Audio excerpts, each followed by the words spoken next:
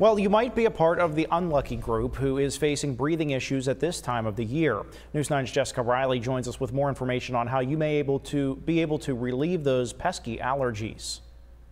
Springtime is here, but for many of us, that means runny nose, sneezing, and itchy eyes. Here's what local healthcare providers say you could do to combat the allergy season. What you want to do is in the evening before you go to bed, very important to wash your face, maybe take a shower to get the pollen off of your body. You don't want to take that onto your pillowcase, put it into your bed. Tree allergies are going to be more prominent as they are starting to bloom in the valley, so if you are experiencing symptoms, there's some options. You can take some medications over the counter, something like Loratadine or Claritin can be beneficial. You take that once a day.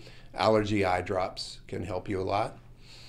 You want to use maybe a hepafilter in your house to keep the air clean. Keeping your house, body, and clothes clean is essential to keeping the pollen away, and although allergies are common, they can affect those with breathing issues. People that have respiratory conditions like COPD, asthma, the triggers can set off an asthma attack, or if you have COPD, it can cause an exacerbation. And consulting with a healthcare provider, if nothing is working, is your best option. Reporting for News 9, I'm Jessica Riley.